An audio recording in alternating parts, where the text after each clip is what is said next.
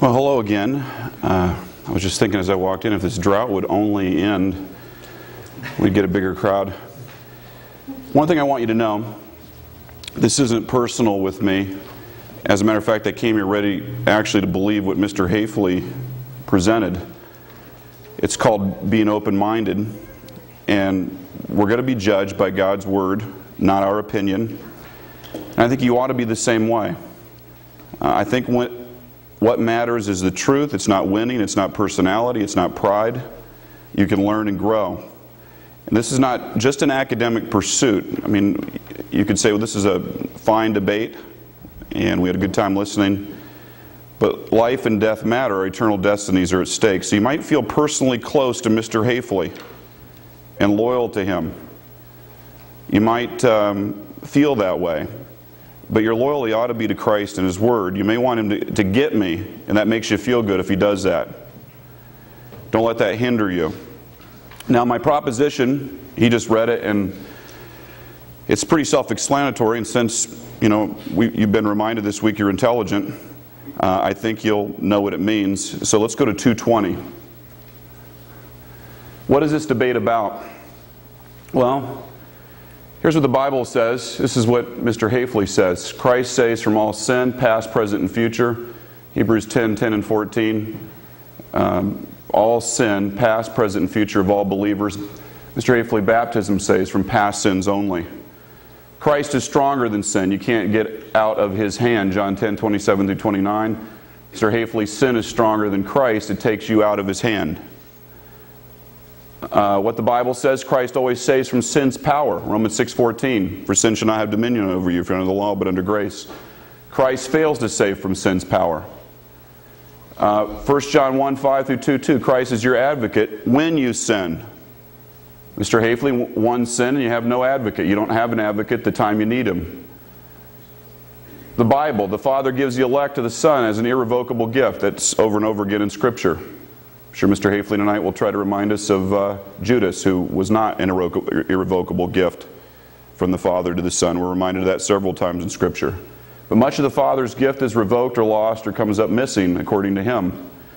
John 17, Christ's prayer that all believers are saved is answered, because none of Christ's prayers are not going to be answered. Christ's prayer is not answered, though, Mr. Hafley. I'm sure he'll remind us that Judas, or something like in the garden, something like that, Jesus prayed a prayer there, and certain prayers that Jesus prayed wouldn't be answered, something like that. But that's against the promises of God and against what the Bible says about the nature of Jesus Christ. God's promise to save unbelievers is true. God's promises to save unbelievers are false. Next. Justified by Christ's perfect righteousness through faith rejects justification. Stand before God in our righteousness, which is filthy rags. The Bible, Christ's cross work saves. Our works save. And I'm not sure whether they do or not. 2:21. Actually 2:05. All right, I'd like to give you a little review. Some of you haven't been here on the debate. These are Mr. Hafley's lose it passages. So lose your salvation passages. He went through, like Galatians 5, Revelation 22, 1 Corinthians 6, etc., a list of sins. I said such were, but now we're washed, we're justified. The sinning in the verses is continuous. It's not a one sin kind of thing, not one time. It's people that continuously sin that are actually sent to hell. That is exactly like Mr. Hafley's chart on 1 John 3, 6 through 9. His chart actually said that. We'll go back to that later. And if you do continuously sin, you didn't lose it, but you didn't have it in the first place. 1 John 2:19, 1 John 3:6, among other places. The Bible doesn't teach you can lose it. It says you never had it in the first place.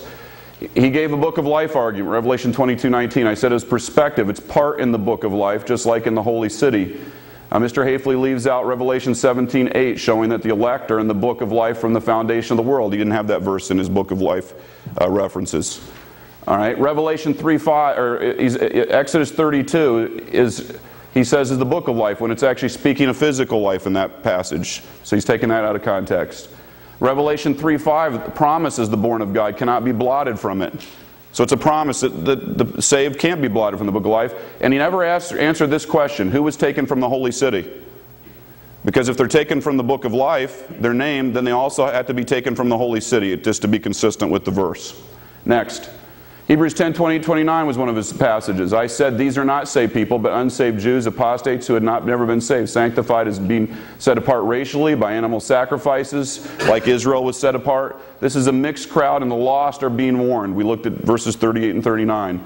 2 Peter 2, 20 through 22 he used. These are apostates who were never saved, just received knowledge from which they turned from. These apostates were those about whom the audience of 2 Peter was being warned, the scoffers of 2 Peter 3. Ezekiel 33 went to briefly. I said Ezekiel teaches eternal security.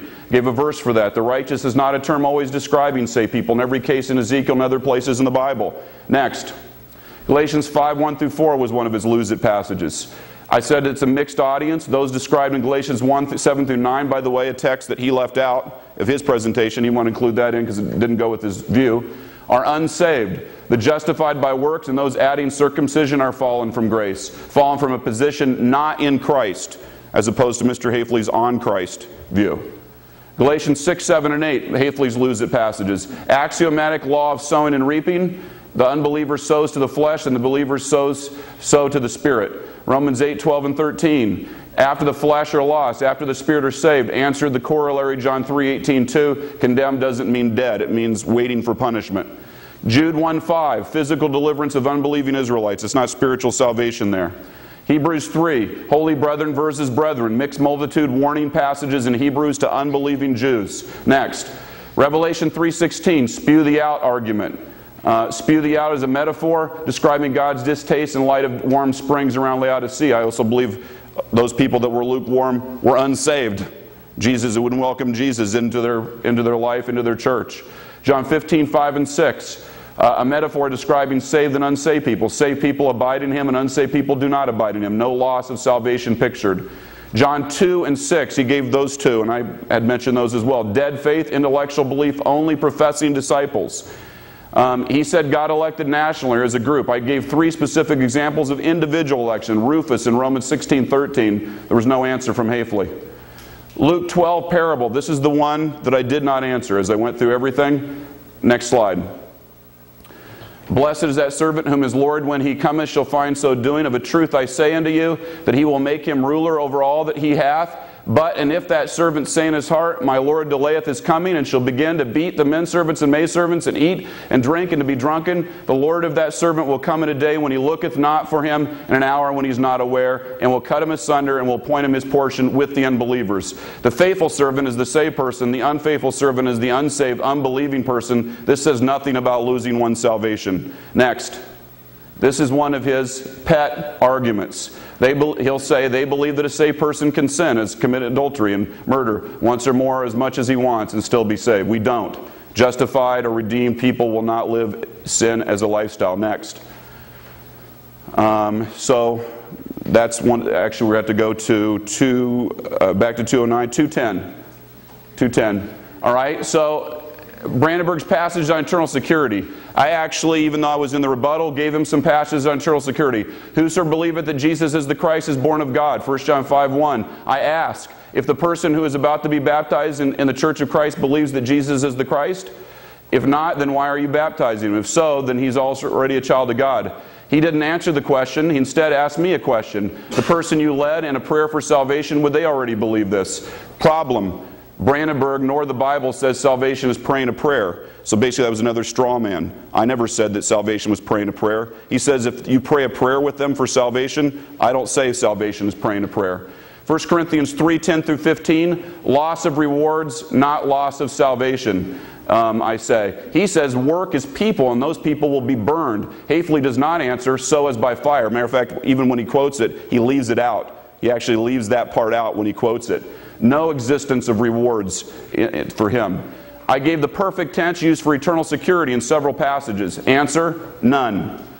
Next.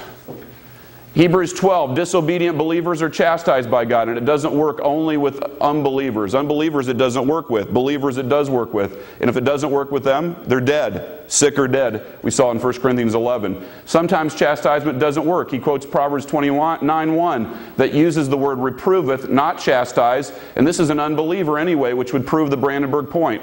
It doesn't even have the word chastise in there. It says reproveth, but he read it like it was for chastisement, his view on chastisement. Romans 8:35 through 39, nothing can separate believers from the love of God. His answer, these are only those who love Him. The text, however, says that these are those that love Him. That's who it's talking about. The same that are justified and glorified in verses 29 and 30. So it is saved people that He's talking about. Nothing can separate them from the love of God. Next. 10 minutes.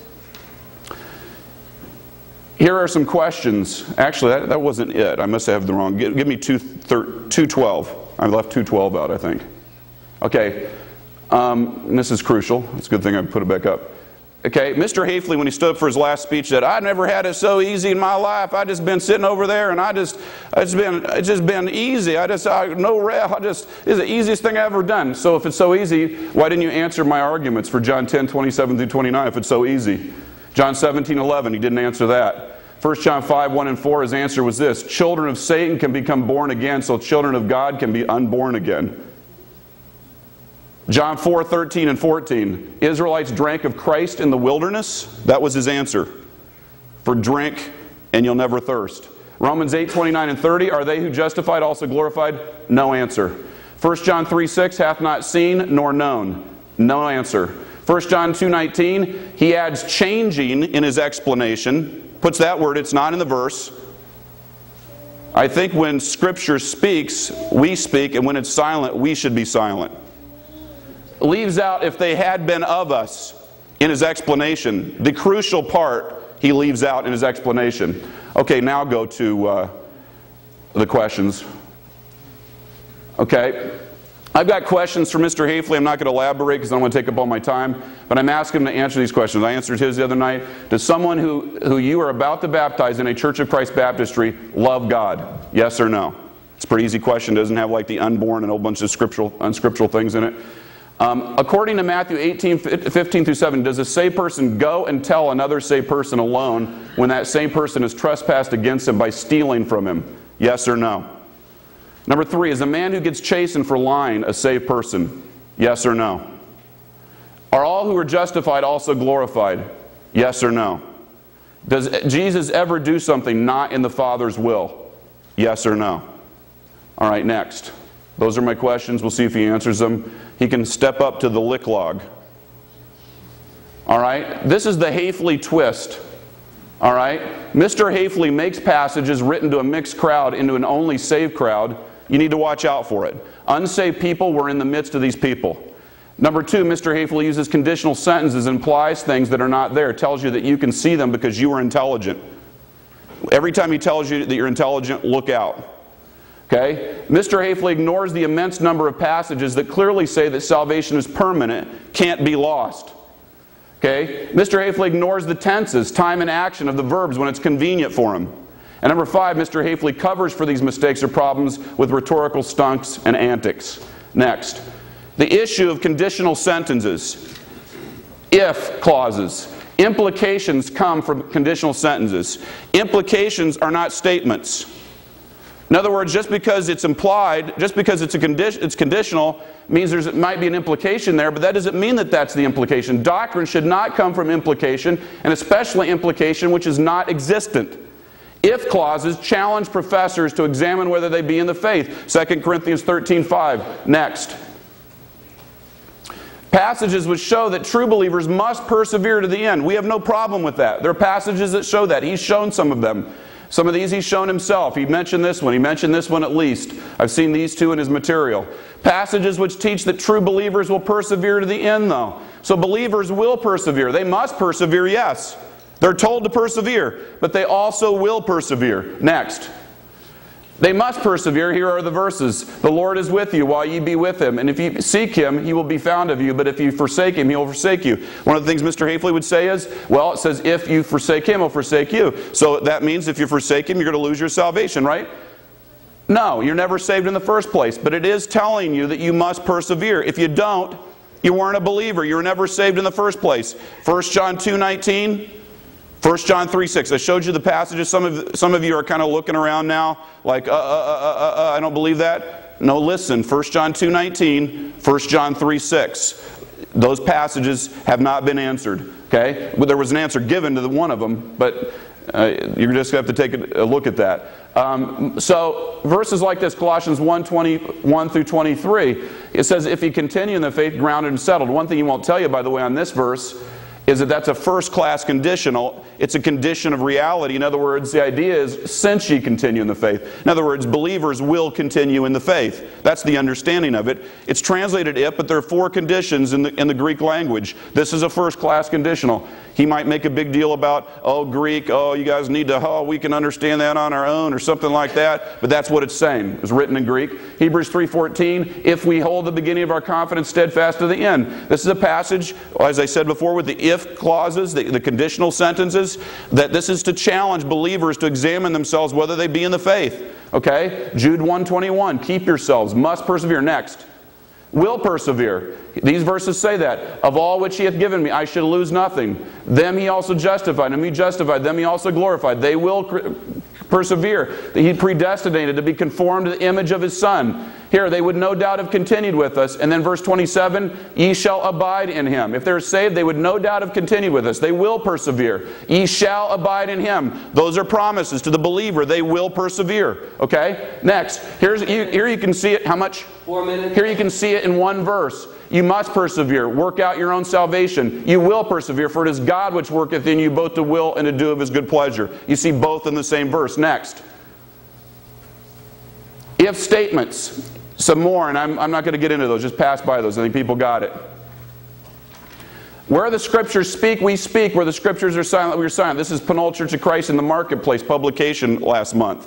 So where do the Scriptures say born of the devil or born of Satan? Why not silence on that?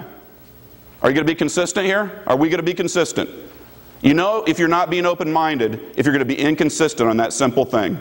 If you won't do that, you didn't come here to listen and learn. Because the Bible doesn't say born of the devil. You're not ready to listen. If you say you believe this, but you will apply it right here. Implications are silent. Statements speak. Why not silence on your implications of conditional sentences and instead go to statements of Scripture? Implications don't make statements about things. They don't make statements. Conditional sentences don't make statements. There's no implication in them. Okay? You got to go with statements. Next. Here's the issue, it's sin after salvation. Scriptural salvation removes sin before and after salvation. Go to Hebrews 10:10 and 14, go to 175. Okay, here's to verse 10. By the which will we are sanctified through the offering of the body of Jesus Christ once for all. Hebrews 10:10. The act of sanctifying is completed in the past with the results of that sanctifying ongoing. This is a perfect tense. The sanctification, and this is a saved sanctification. You'll probably bring up, oh, it's not always saved, Mr. Brandenburg. So was it sanctified, saved here now? Something like that. It's obvious here this is sanctified through the offering of the body of Jesus Christ. So this is salvation, okay? So sanctification is completed with the results ongoing. In other words, it's into the future. Sanctification goes. Next. Here's another one. For by one offering he hath perfected forever them that are sanctified. The act of perfecting is completed at one point in the past with the results ongoing. The results of the perfection are ongoing. Next. Okay, so then 1 John 1:5 and 2:2. Scriptural salvation removes sin before and after salvation. How does it happen? Well, we have the advocacy of Jesus Christ. Go to 134. Okay, you can see here in these verses, and I'll just go down here to verse 2. Verse 1, my little children, these things write unto you that you sin not. And if any man sin, we have an advocate with the Father, Jesus Christ the righteous. So he's an advocate when you sin. He's an advocate for believers. Mr. Hafley will say, well, he'll say something like, is it propitiation for our sins and not for our sins only, but for the sins of the world? Is it propitiation for the sins of the whole world? Then, and that's just a cloud. That's just smoke screen. That's all it is. He's an advocate only for the people that are saved. That's who he's an advocate for. He may be a propitiation for everyone, but he's only an advocate for saved people. All right? Even though the Lord Jesus Christ provided a propitiation for the sins of the whole world, he's an advocate for the believer when he sins, which he will, cleansing him of all of his sins. 1 John was written to believers to give them assurance of salvation. 1 John 5:13. These things have I written to you that believe in the name of the Son of God, that you may know that you have eternal life. So the believer gets assurance by seeing certain qualities in his life that will characterize someone born of God. It's not a matter of losing your salvation. It's a matter of seeing these characteristics and knowing that you're saved. The believer is someone who characteristically, as a lifestyle, practices, walks in the light. People may say they have fellowship with Him, but if they walk in darkness, they're lying. The people that are sinning are lying. They're not saved, okay? People have fellowship with Him. Walk in the light because He is light. People that walk in the light have fellowship with Him and receive the cleansing from the blood of Christ. What sin causes a person to lose his salvation? Sin, any sin, falls short of the perfect holiness of God. Okay? We'll get to that. We'll come back to that. I'm an affirmation tonight.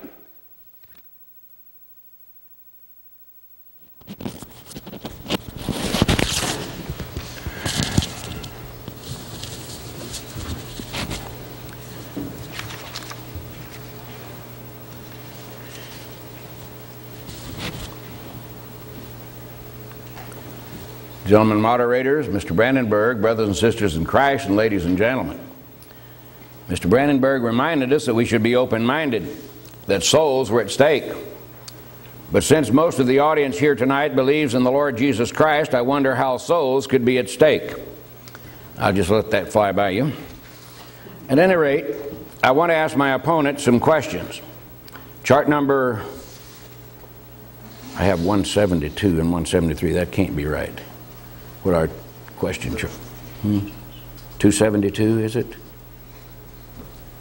you need to show us some charts? Do you there? Yeah, 272, maybe. Try 272. Yeah, back it up. That's it. Back it up. Right there, there's the word. All right.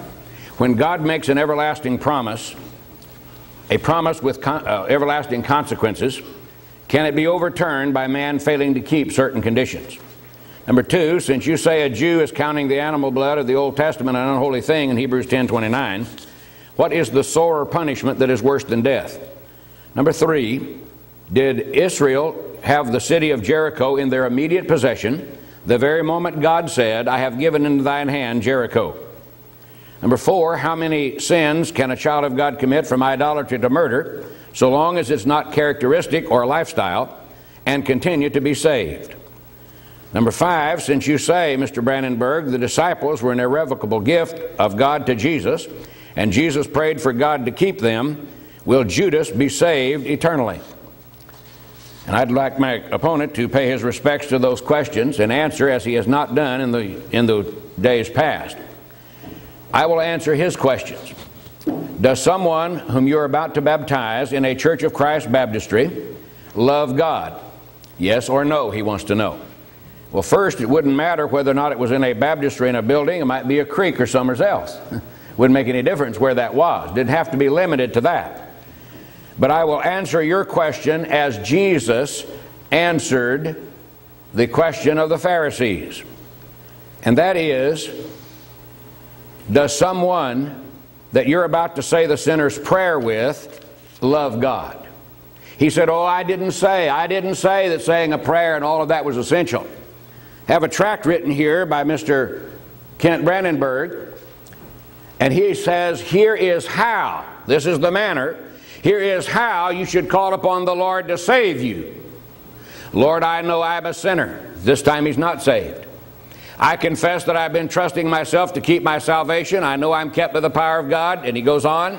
And then he says, right now I believe in Jesus Christ alone for salvation, not in my works, a church, or baptism, my parentage, but in Jesus Christ alone. Please save me, Lord. So he's not saved yet. Please come into my life and take control. Amen. Now, Mr. Brandenburg, does your man love God when he says that prayer?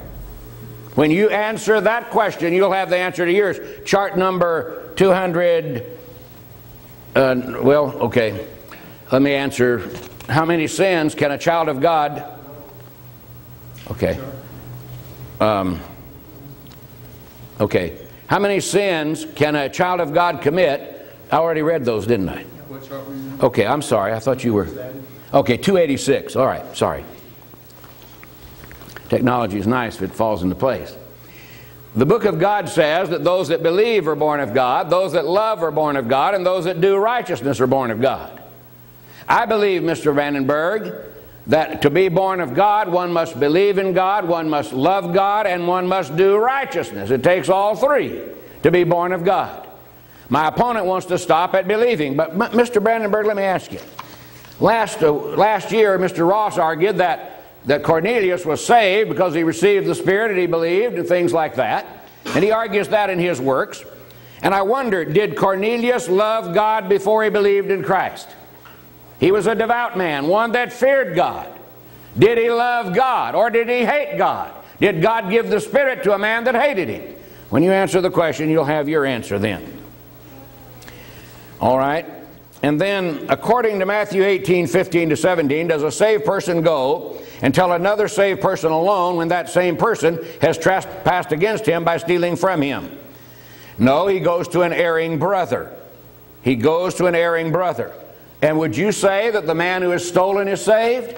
If you say the stealer, the thief, can be saved, are you not agreeing with Sam Morris? That all the sins a man may commit from idolatry to murder will not make his soul in any more danger, see? Are you saying he is saved? That the thief is saved? I say he's an erring brother who needs to confess and repent. And so I bring him the knowledge that he has stolen from me and I go to him. And so I correct him on that basis. And then he said, are all who are justified also glorified? Yes, as per the text cited, Romans 8:29 and 30. But let me show you something about that text, ladies and gentlemen. Turn to Romans chapter 8. And you notice, please, that there's more to it than verses 29 and 30. Romans 8 begins with verse 28. And it says, we know that all things work together for good to them that love God. All right, now who is it that loves God? If you love me, keep my commandments. And so it is the one that keeps the commandments that loves God. That's the lover of God, my friend. And so the promise is made to those that love him. That's the one to whom those promises in verses 29 and 30 are made. But you say, no, doesn't make any difference. He's called them, and so therefore they are saved eternally.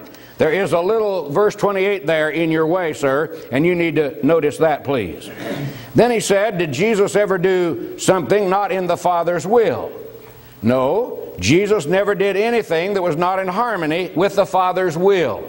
But Mr. Brandenburg, not everything that is the Father's will comes to pass. Did you know that? Art thou a teacher, and knowest not that? Notice, please, it is the will of God that all men should be saved. He'll have all men to be saved. That's God's will. But not every man will be saved. It's his will that all should come to repentance. But not all are going to come to repentance. So not everything the Father wills is going to occur. So just keep that in mind as you respond and reply.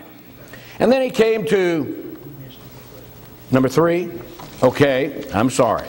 Is a man, I missed question number 3. Is a man who gets chastened for lying a saved person? No, he is an erring brother. As the Bible talks about, you reprove that brother and you chastise him yourself. You go to him and you talk to him and you make known his error, but you treat him not as an enemy, but as a brother. For example, 2 Thessalonians 3:15, the one to be withdrawn from.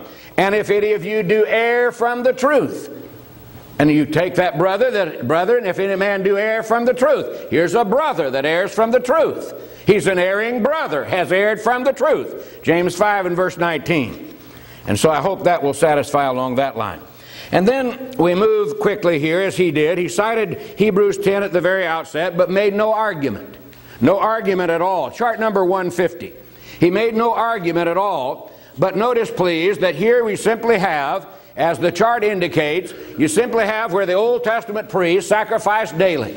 And how that conscience of sin remained because animal blood could not take away sins. But Christ's sacrifice is once for all, one time for all time. Now their sacrifices were daily. Now how we receive its benefits is not stated and not at issue in this text. The context, though, demands faithfulness. Let us draw near with a true heart. Let us hold fast our profession without wavering. And we'll come to the chart in Hebrews 10 in a moment. Cast not away, therefore, your confidence. Now, Mr. Brandenburg says you can't cast it away. Then why did the Lord say, cast not away your confidence? You have confidence, and you can cast it away. And so I believe you can note the truth along that line. You have need of steadfastness. Well, why? Why do you have need of steadfastness if once you're saved, you're always saved? And verse 38 and 39 says, some draw back under perdition. Now, we're not of those, but some draw back to perdition. Wait a minute. Wait a minute, Mr. Brandenburg. If they were never saved, how do they draw back under petition? Huh? How do you draw back from a place that you've never left? You see that? Now, Mr. Brandenburg, surely you can beat that. And then he came to John 10, said, Mr. Hafley made no response. Well, Mr. Brandenburg, if you'll remember, I was in the affirmative. You were in the negative. I never introduced John 10, and you introduced it in the very last speech Monday night. I had no reply. You introduced it in the last speech last night. I had no reply. I was not in the negative, sir. It was not my duty so to respond. You make your argument on John 10, and I guarantee you, we'll give you a snootful. And then he came to John 17, and he said, it's a prayer with Jesus' prayer. He said, Jesus' prayers are always answered. Well, folks and friends, get your Bible. I want you to look. He said, well, Mr. Hafley will say something about Judah. No, I won't. I'll let Jesus say it. You got your book? In John 17, why would you go to an English class without an English book? You don't go to history class without a history book. Now we got our Bible. In John 17, Jesus in his prayer to the Father, he said he was no more in the world, and he said, I'm going to leave the world. And he said, as he prayed for those that thou, verse 9, I'm praying for those thou hast given me, for they are thine. Now look at verse 12. While I was with them, he's praying for those that God gave him. While I was with them in the world, I kept them in thy name. Those that thou gavest me, verse 12, I have kept. The ones that God gave him, Jesus said, I kept, and not a one of them, not a one, none of them is lost, but the son of perdition. You see that? That it might be fulfilled which is written in the Bible, in the Scriptures. And so one of them was lost. That's what Scripture says. Now Mr. Brandenburg can make his own pass at that as he will. Then he came to Isaiah 64:6 and made no argument. Chart 233. Now Mr. Brandenburg, when you get ready to make your argument on Isaiah 64:6, we're ready for you. But here it is on the record. No, our righteousness is not as filthy rags.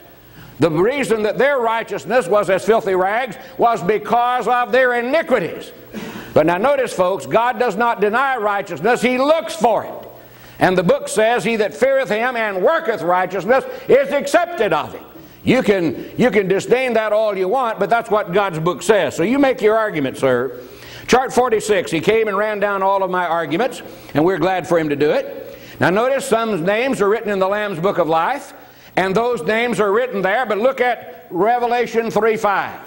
He that overcometh, I will not blot out his name out of the book of life. Well, what's the implication? If you do not overcome, what will happen? If one does not overcome, his name will be blotted out. Now, if any man takes away from the words of the book of this prophecy, God shall take away his part out of the book of life. He couldn't take out what was never in there. So here's a man who's in the book of life, and God said, I'll take your part out. He said, that's impossible. Well, the Holy Scripture says that nothing's going to enter into that holy city. Anything that defileth or worketh abomination or maketh a lie, by the way, or steals either. But they which are written in the Lamb's book, only those written in the Lamb's book of life are going to enter that holy city. And if your name is not written there, you're cast into the lake of fire. But your name can be blotted out. Chart 245. He mentioned again for us, and we thank him for it.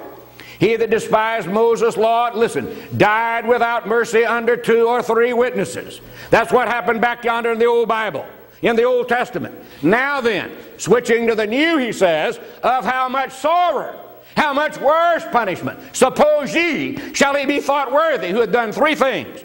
Trodden under foot the Son of God, and hath counted the blood of the covenant wherewith he was sanctified. And Mr. Brandenburg has already told us that is the blood of the New Testament from Hebrews 10:14. Because in Hebrews 10:14 they were sanctified, perfected forever, them that are sanctified, sir. So there's your sanctification link, 10:14 to 10:29. You can't get around that. That'll be there when this world is on fire, sir. And so you can't make that the Old Testament blood. No, sir, that's the Son of God and the blood of the New Covenant. Verse 14 being witness there too. And when a man has done that, and by the way, it did despite to the Spirit of grace, not to the Spirit of the law. Thank you very much for bringing that up, Mr. Brandenburg. I hadn't intended to again, but thank you. Then he came to chart 57. He brought out my material on chart 57. They escaped the pollutions of the world through the knowledge of the Lord and Savior Jesus Christ. They were again entangled. How could you be again entangled, Mr. Brandenburg, if you never were saved to begin with? He argued here for 20 minutes. If you lose it, why, you never were saved. How could you be again entangled and overcome if you'd never been disentangled? Chart number 69. He said, not all the righteous are saved. You want to read this passage with me, ladies and gentlemen? Jesus said, when I say to the righteous, he shall surely live, if he trusts to his own righteousness and commit iniquity, he shall die. Now wait a minute. You mean they never were saved? Well, then how in the world could he die for this, Mr. Brandenburg? You say he never was saved to begin with. That's what you say. You said to the reference to Ezekiel 33, none of those said being righteous didn't mean they were saved. Well, how in the world could they die for something when they were already dead in their sins, sir? 5 minutes. All right. Chart number 238, he came to Galatians. And we notice, folks and friends, you notice it, Christ made us free. How could you be again entangled therein? How could you be again entangled if you'd never been disentangled? He said they never were saved. Christ shall profit you nothing. Well, how could he profit them nothing? He shall profit you nothing. That indicates he was profiting them something. Look at verse 4. Christ is become of no effect unto you. Whosoever you be justified by the law, ye are fallen from grace. I believe this audience can see that. Don't let him try to smear you with that. Now, were these saved? Chart 225. Get your Bible, go to Galatians 1. Christ died for them. God called them into the grace of Christ. Justified by faith, not works. And Mr. Ross argued for 4 nights this week last year that these folks here were all one in Christ and had been saved. And he argued that from beginning to end. These were saved folks. But he goes, Mr. Brandenburg does, and he hoped you wouldn't notice it. But in Galatians chapter 1, he says, oh, but here's some folks that weren't saved. I agree with that. Look at Galatians 1:7. Some would pervert the gospel of Christ. Obviously, yes, some would. Which is not another, there be some that trouble you and would pervert the gospel of Christ. Yes, there are some, verses 6 and 7, that would pervert the gospel. And those folks are not saved. They're trying to pervert the gospel. And Paul says to the saved, don't follow them. This man says, well, none of you never were saved to begin with. Oh, yes, they were saved, sir. You didn't notice, please, that right below where it says he's become of no effect, which means he was of some effect, ye are fallen from grace. In verse 7 he said, you did run well. Talk about what Mr. Hafley didn't notice.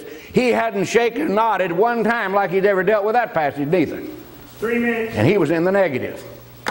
Chart number 162. And he said, well, these folks in Jude, they never were saved and all of that. All right, now watch it, please. Opponent says, if you're lost, you never were saved. Mr. Brandenburg, what passage says that? The unbeliever is condemned already, John 3:18. If the unbeliever becomes a believer and is saved, was he never an unbeliever? You see the twist on that? You see, he says if you're a believer and then you do something wrong, mess up, then you never were saved. Well, if an unbeliever is saved, was he never lost? See? I will therefore put in your remembrance, Jude said, that the Lord, having saved the people out of Egypt, afterward destroyed them that believed not. Were they never saved out of Egypt when they fell? In Galatians 6:1, how do you restore somebody? And then if they'd ever, why restore somebody? You can't restore anybody according to you. And he said he didn't say a prayer, and we've dealt with that, because he doesn't have a prayer on that one. Chart number 210. The faithful and wise steward. Now remember, this is the servant of the Lord. And the Lord says, who is that faithful and wise steward? He didn't make an argument. He just hoped you wouldn't notice and I wouldn't point it out. This fellow never was saved. Well, now wait a minute, friends. The Lord's servant is judged and condemned. Watch it now. And he said, I will appoint him his portion with the unbelievers. Folks, he's not an unbeliever, but he's going to have his portion pointed with the unbeliever. So that shows he is a believer, see. Now, I asked him last night and he wouldn't answer, said it's hypothetical and all that. What is the lot? What is the portion of the unbeliever? I believe you can see that. He doesn't believe you can. Chart 87. It comes to 1 Corinthians 3:15.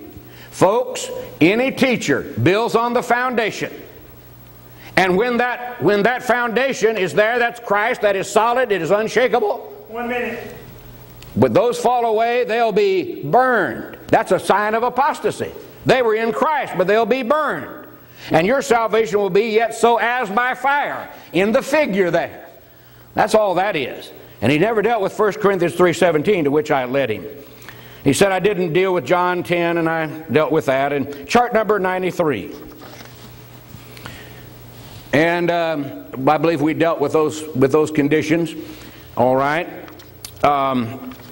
And finally, he came to 1 John 5:13. Let him make the argument. He just threw some of these up there and hoped it'd stick. He didn't make an argument. I want you to notice 1 John 5:13. He cited, last thing he said. He said, I wrote to those that you may know you have eternal life. Yes, but you know what is necessary to know you have eternal life in that passage? It is that to you that believe on the name of the Son of God. But a man may cease to believe. Time.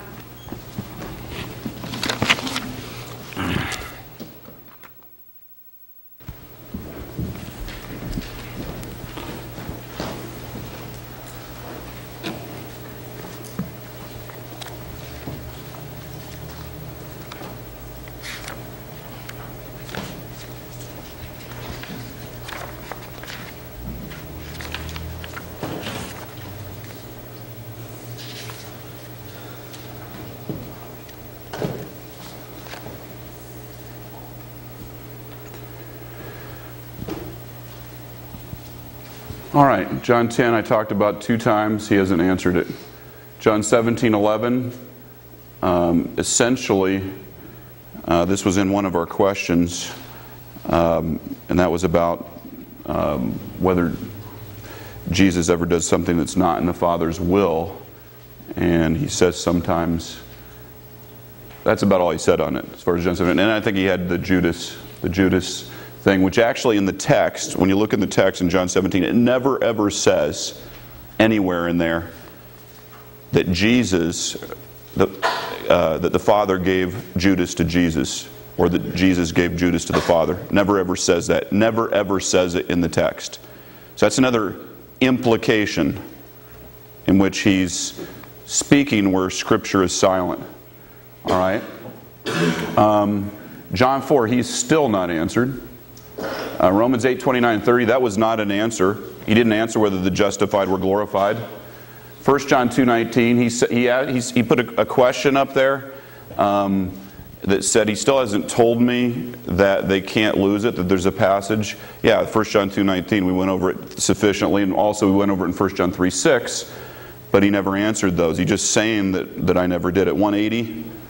Okay, going back to his questions, in 1 John 5:1 it says, he that believeth that Jesus is the Son of God is born of God. Okay? That's what we believe salvation is. The moment he believes, it's not a prayer that's prayed. Okay? He can pull out whatever information he wants to read, take things out of context, but that's the belief. Debate what we've got going tonight. I showed the verse, 1 John 5:1. He doesn't want to answer the question. I mean, this has been asked twice now, and he doesn't answer the question. Notice that. He asked me a question. This right here, are we saying that here's a person, he says, that actually steals from another brother, and he says because in Matthew 18, when it says you go and tell your brother, he's saying that brother is now not saved. Well, it says you go and tell your brother. So when he stole, he's still his brother. He's still his brother. All right? But he says he's not saved. He says he's not saved. When it says he's his brother. Okay? And here, I don't know what he was saying. I mean, maybe it was because he got mixed up and he went to 5. I'm serious about that. The sons are chastened. He's a son that's chastened. So he's saying... he says, no, he's not a saved person. He says, no, he's not a saved person. Well, it says he's a son, he's a child. So his belief is that in Hebrews 12, I think he was mixed up with actually number 2 when he talked about going and telling a brother. I think he was kind of putting those two together. But in Hebrews chapter 12, we looked at this already. The person who's chastened is a brother. Unsaved people are not chastened. Okay? The ones that are not chastened are bastards. The people that are chastened, so the person has to be a saved person. He says he's not, even though Hebrews 12:5 through 7 says that he is. So he's perverting Scripture there. All who are justified also glorified. He goes back and says, well, look in verse 28. It says they love God. Well, yes, saved people love God. Those that are born of God love God. We're going to look at that later on in 1 John 4. You read through 1 John 4, you see that. But he didn't still answer the question. Just because you go and create dust and a flurry of things, you still don't answer the question. I asked if the justified are glorified. He would not answer the question. It says there, point blank, the justified are glorified. Okay? Did Jesus ever do something not in the Father's will? We said yes. Well, we'll deal with that later. I want to see him answer some of these other questions first, though. All right, go back to 2:16. 2:16. All right, I showed you Hebrews 10:10 and 14. You know, he really still didn't deal with that. Let's go back to verse 14, 176. Go back to 176. Okay, so it says, "For by one offering he hath perfected forever them that are sanctified." Those that are sanctified are perfected forever. Right? So that means once they're saved, they're always saved. Okay, the act of perfecting is completed at one point in the past with the results ongoing. By one offering he hath perfected forever them that are sanctified. The moment that they're sanctified, at that moment, they're perfected forever. Okay? I don't know, created a flurry, went back to verse 28, created a stir on things. I just want him to deal with that, not go all to different places and still not deal with the verse. I'm going to the verse saying, look, by one offering he hath perfected forever, forever, them that are sanctified. Not until you sin. It's forever. Your sins are taken care of in the future. Okay, and that's why we go back to, go back to 2:16 again. Okay, that's why we go to 1 John 1:5. Let's go to slide 134. We said, my little children, these things write unto you, that you sin not. If any man sin, we have an advocate with the Father. Go to 136. I want to go where we left off last time.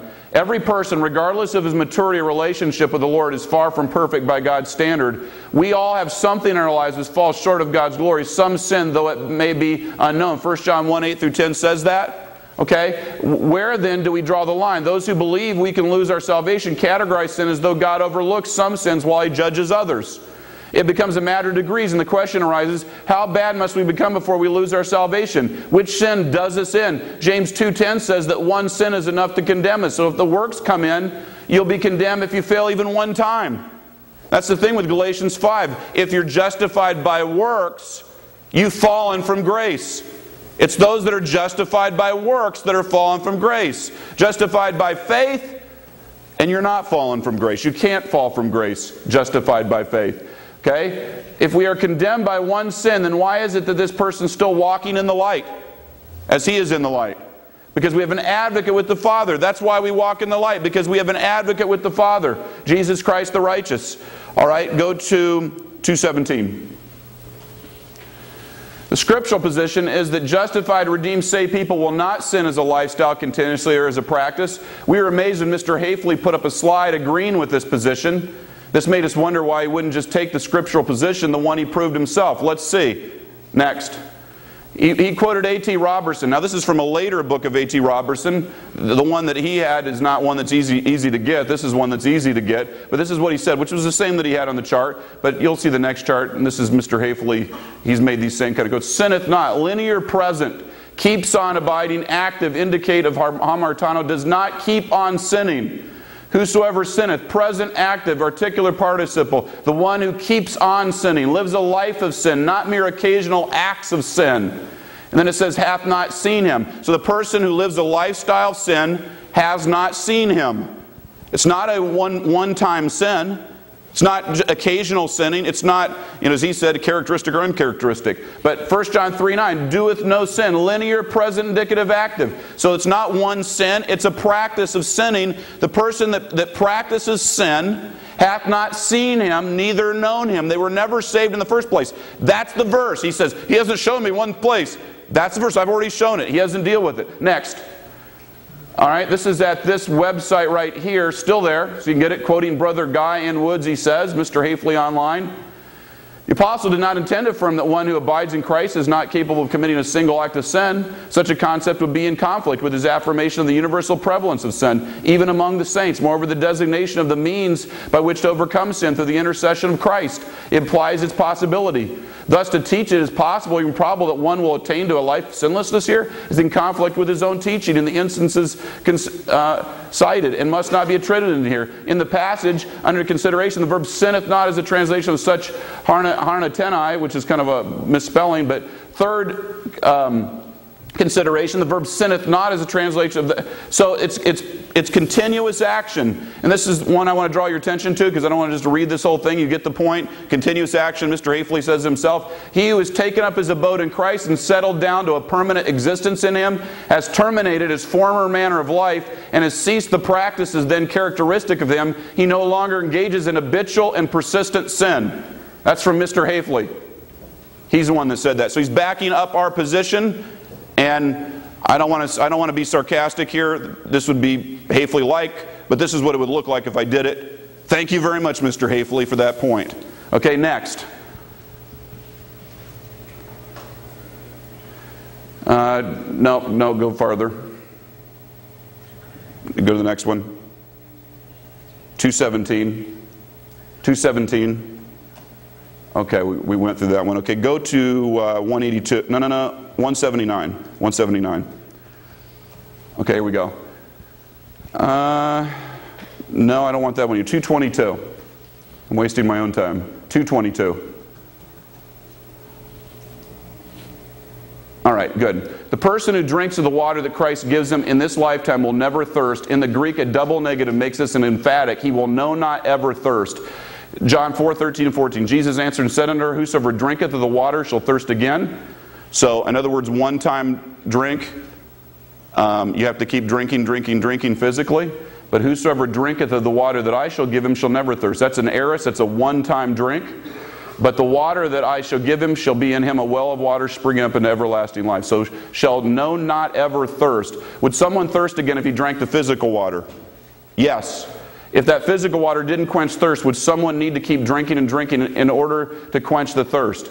Yes. Would someone thirst again if he drank the water which Christ was offering? No. If someone would never thirst again upon one drink, would he need to keep drinking and drinking? No. So, and then at the bottom, screen's not holding it. So what Jesus is saying is we'll never thirst again. In other words, we have everlasting life. One-time drink. This is consistent with everything that we'll see. Keep going after 290. Okay? I think what we want to read here, look at 91 now. All right, now go back to 90, verse 39 I want to look at. Just want to look at the text here. Verse 39 of John 6. And this is the Father's will which hath sent me, that all of which He hath given me I should lose nothing, but should raise it up again at the last day. So let's go back to the argument 91. Okay? The Father has given the elect, those who will be saved, to the Son, and the results of that are ongoing. Hath given is perfect tense. All right? I want to go back to the perfect tense just to show this, because we're going to hit this a bunch of times. Go back to 165. Okay, God gave Scripture by inspiration in Hebrew, Aramaic, and Greek. 2 Timothy 3:16, Matthew 5:18 says jots and tittles. Graphe, and 3:16 shows it was the actual etchings, the writings that were actually inspired. But the New Testament was written in Greek. God wants us to understand His words based upon the language in which He was given them. 66. Okay, that's fine. Aorist may be represented by a dot, then presented, the present is by a line, and the perfect by a combination of the two. And so it happens at one point, it's completed, and the results continue on in the future, they're ongoing. Let's go to, now back to 91. Okay, so when Jesus gave, He gave and it was completed, and ongoing results. That's what all these verses say. I've got 100 of them. I've got 100 of them that say the same thing. So all of his if clauses and all that kind of stuff have to barge right through these verses. And remember at the beginning of my speeches, I said the Bible you have to rightly divide. You have to look at it as a whole. It says this, that you're saved, you have it, it's completed, and the results are ongoing. All right? Some people out here are just muting it. They're just turning it off. They don't want to believe it. Just out of loyalty to something, I don't know. The giving of them precedes them coming to Him. It precedes them coming to Him here. So the coming and the believing are the same thing. Those He has given to the Son are those who will believe. And you see that in John 10:29. Chosen through belief, based on the foreknowledge of God. Those who the Father gives the Son will keep on being His gift unconditionally. Now Mr. Hafley might say, well, it was national election, it was election of a group. I showed you last night, Romans 16:13, Rufus himself was chosen individually. So we've already dealt with that. So when he brings that up, you know, you can take it and do with it what you want with it. I also showed the elect sister differentiated from different people that were saved. We showed you that. Okay, let's go back to 90 so we can look at verse 37. I know he wants me to be in the rebuttal tonight, but I'm in the affirmative. That's what I'm doing. Okay, all that the Father giveth me shall come to me, and him that cometh to me I will in no wise cast out. What does that sound like to you? I mean, the plain reading of Scripture. I will in no wise cast out? I mean, do you not want to believe that? Is that why you would say I'm not going to believe it? Because you just don't want to believe it? I will in no wise cast out? Let's go back to 91. Okay, all those who come to Jesus Christ, those who believe in Him and who have been given to Him by the Father will not in any circumstances be cast out from that position by the Lord Jesus Christ. No wise means not under any circumstances. No circumstances will result in casting out of the believer by the Lord Jesus Christ. His sin, His walk, His attitude. That's why Jesus died, to take care of our sins. He's not going to cast us out because He died for us. We believed in Him. Because we believe in Him, we have everlasting life. Okay, go back to 90. Okay, 39, again, and this is the Father's will which hath sent me, that of all which He hath given me I should lose nothing, but should raise it up again at the last day. Go back to 91. Of all those given to the Lord Jesus Christ, the Son by the Father, that is believers, or those who come to Christ, the Son will not lose a single one of them. Okay, go to, actually 92. Go to 92. Okay, so this is verse 35. So go back to 91. Yeah, 90. And Jesus said unto them, I am the bread of life. He that cometh to me shall never hunger, and he that believeth on me shall never thirst. Now go back to that one. 92. 92. Okay? Anyone who comes to Jesus Christ and believes in Jesus Christ will never hunger or thirst spiritually as it regards eternal life. Life speaks of spiritual life. The word for spiritual life or everlasting life is used here. The word never is the most emphatic negative in the Greek language. Communicate as strongly as possible. No room is left for spiritual hunger or thirst after someone has come and has believed. These verbs are present tense, of which there are many categories in the Greek, and these are descriptive presents. That is, they indicate what is now going on. The point of this present is to give the mind a picture of the events as in the process of occurrence. Okay? The idea is not believing and believing and believing any more than it is coming and coming and coming. The idea is that as soon as someone comes or believes, they will not ever hunger or thirst again. If you say you'll never hunger or thirst again, and by the way, this fits with John chapter 4, again, where it says drink, all right? You'll never thirst, you'll never hunger again. Okay, go back to 90 again. 39, and this is the Father's will which has sent me, that of all which He hath given me I shall lose nothing, but should raise it up again at the last day. Look back at 92. Anyone who comes to Jesus Christ or believes in Jesus Christ, those whom the Father has given will be raised up again in the last day. His resurrection is guaranteed. Not being cast out is the negative presentation of eternal security. Being raised up in the last day is the positive presentation of eternal security. So everlasting life begins the moment someone comes to Jesus Christ and believes on Him, so that physical death cannot stop that from happening, even as Jesus will raise up those whom the Father has given Him. Go to 101. Okay, actually go to 105 now. Okay, I wanted to deal with verse 24 of John 17. Knowing perfectly the will of God, Jesus prayed in verse 24 for the Father to have them be with Him and behold His glory. Go back to verse number 101. Okay, that's actually it's 101. Okay, look at verse 24. Father, I will that they also, whom Thou hast given me, be with me where I am, that they may behold my glory which Thou hast given me, for Thou lovest me before the foundation of the world. So Jesus here is praying that the saints, those that actually He gave to the Father, He did not give Judas to the Father. It never says it in there. The assumption is He didn't. Judas was actually elect, actually the other direction. He was chosen the other direction in fulfillment of prophecy about Judas in the Old Testament. Judas wasn't going to be saved, okay? So, Father, I will that they also, whom Thou hast given me, be with me where I am, that they may behold my glory. So Jesus is praying this. he prays in the Father's will. 1 John 5:16 says that if you pray in the Father's will, He answers you. Jesus was in the Father's will. I showed you that the other night. That hadn't been answered yet. I'm not going to go over it again, but it hasn't been answered. All right? So, and He Himself said that Jesus was in the will of God. Whether He says it or not, it doesn't matter. But 105 again. So, those that the Father has given the Son, with the results of that giving ongoing, they keep being His gift. The Son asked the Father if the Father will let them be with Him when He's glorified. For this to be answered, for those that will believe in Him, they would have to be with Him in heaven. The ones whom the Father gives the Son will be with Him in heaven, because the Father will answer this prayer. Jesus, to say it's not so is to say the Father doesn't answer Jesus' prayer, does not actually answer that prayer. That would have to be your doctrine, which is blasphemous. To say that the Father is not going to answer the Son's prayer. I don't care if He says, well, some things aren't in the will of God. Certain people are not going to be there. Well, it is in the will of God to answer the Son's prayer. It's in the will of the Father to answer everybody's prayer who's in His will. Okay, is it His will? Yes, it is. So, let's go to actually 100 again. Okay. Verse 2, as thou hast given him power over all flesh, that he should give eternal life to as many as thou hast given him. Go back to 105 again. Okay, knowing perfectly the will of God. Jesus prayed in verse 2 for the Father to have Him give eternal life to them whom the Father had given Him. This is a guarantee of eternal life to anyone that the Father has given Him as a gift. A guarantee of eternal life. Okay? We can see here again that eternal life in this lifetime. It's in this lifetime because eternal life is knowing the Father and the Son. Verse 3. So you have eternal life when you know the Father and Son, which happens now, not just then. The glory that the Father has given the Son in verse 22, He has given those whom the Father has given to Him, that they might be in Him like He is in the Father, and the Father in Him. The glory that the Father has given the Son, He has already given those that the Father has given Him. Hath given them as perfect